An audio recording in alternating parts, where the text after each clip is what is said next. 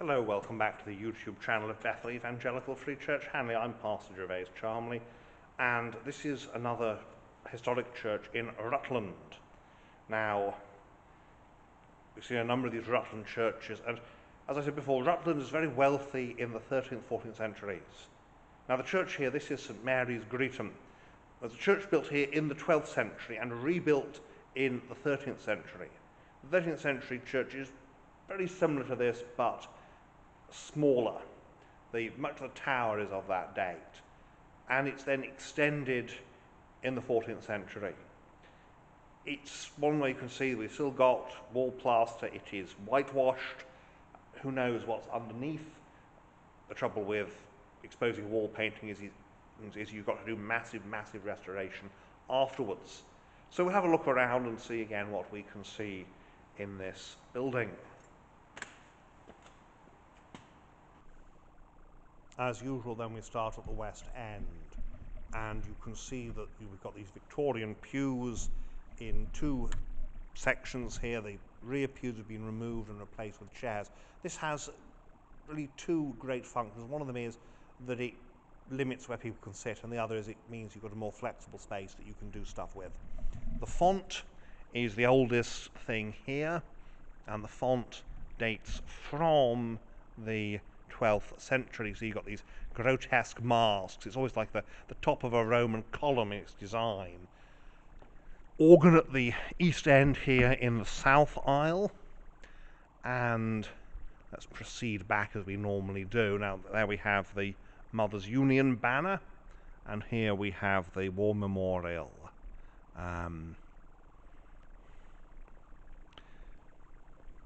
We have up here Georgian Royal Arms, GR, Fear God, Honour the King. And so many churches you want to have refreshments, so you need somewhere to cook. The kitchen here, and your WC, of course. In the aisle here, we have here is a 20th century nativity window, and a communion table at the end. Here's a niche up there. The pulpit is 17th century, as so many, of course, are. And behind we have memorial, very nice 18th century piece there with two putti. Putti, often people refer to them as cherubs, but they're putti. Cherubim, of course, are mighty angels, and they are clearly not mighty angels. And so into the chancel, relatively shallow. You can see there's an arch there which suggests something has been removed, whether it's a window or a side chapel, I don't know. The chancel has been panelled with 17th century curious carvings. You can see there's Adam and Eve being kicked out of Eden, and underneath we have Noah's Ark. It's all in a rather naive style as it's been put. What do we have here? Not always obvious what you've got going on, but we have people with big heads. And here we have Daniel in the lion's den. Rather fun, really. Yes, here we have golden calf, looks like, and it looks like someone was about to take an axe to it, and quite right too. So that is, and looking west, you can see we've got some internal supports, internal buttresses for the tower, because you need to have quite a lot of support for a church tower, particularly if you've got bells in there that are being rung. Because ringing bells, you've got all that movement high up in the tower, and it does put a stress on the tower. That's why church towers have to be carefully maintained, because otherwise you can get what did happen quite a lot in the 18th century. They didn't do enough maintenance, that these things would come down.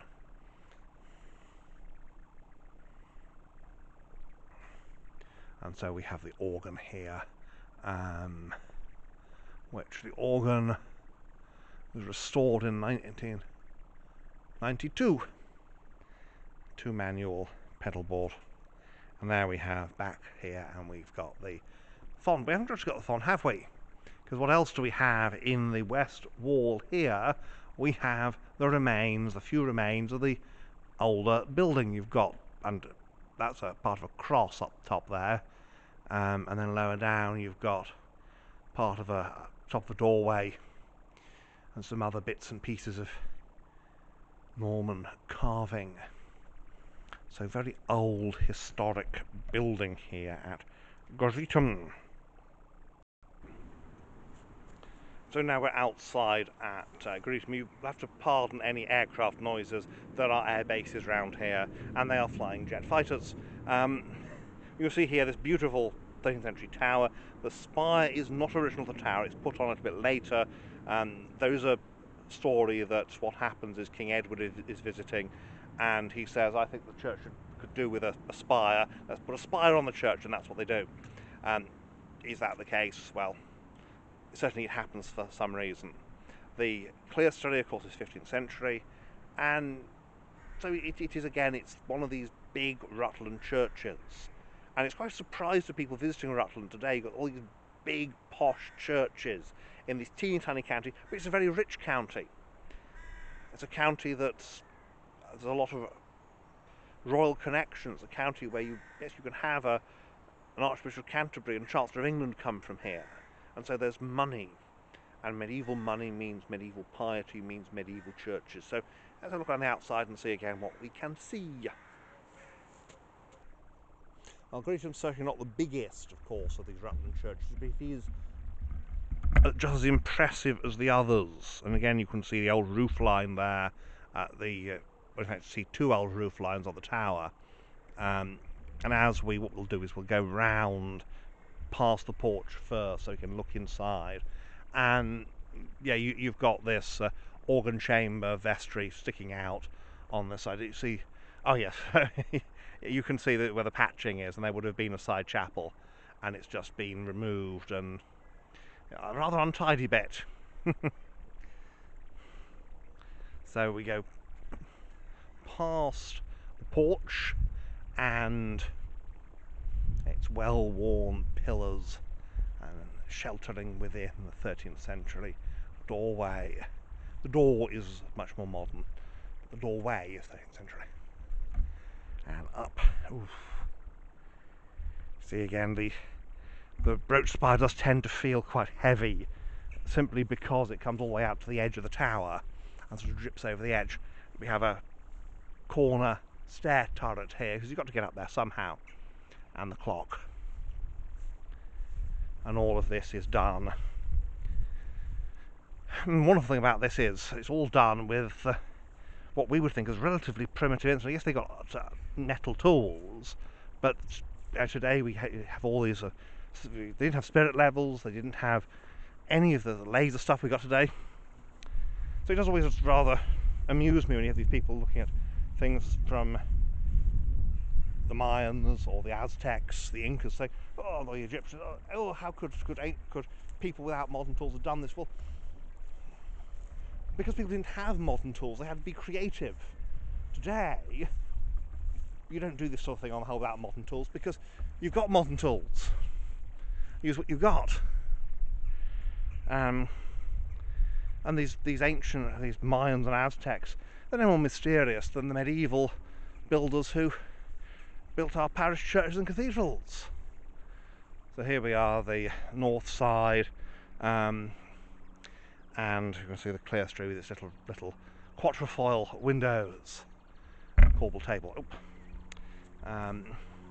North doorway here has been blocked in.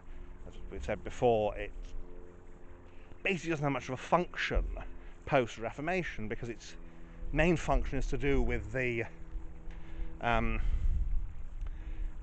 exorcism in baptism, and that just doesn't happen post-Reformation. It's seen as what it is actually. It's rather superstitious and weird. And here we go around. You see here where a big older window opening, 14th century window opening, has been filled with a smaller window, at some point. And again, there would have been a medieval structure where the vestry is, although the modern vestry is Victorian. What happens is that they get knocked down post-Reformation. Often they're just not kept up. The clergyman lives nearby, and he just comes over in his gown and preaches. He doesn't need a special place of change. It's only the Victorians, when they reintroduce these medieval style vestments, that they say we need a vestry. But also you get this idea that now of course Anglican vestry is very different in that sense from nonconformist ones, because actually of course nonconformists don't do vestments on the whole. Anglicans do. So that is the outside here at Greetham. Greetham. So there you have it, St Mary the Virgin, Greetham. Another one of these big, impressive Rutland churches. And it is such a typically Rutland church. You'll find buildings like this in the relevant part of, in the neighbouring part of Lincolnshire as well, of course, but this Rutland type. So thank you for watching, and may God bless you and keep you until next time.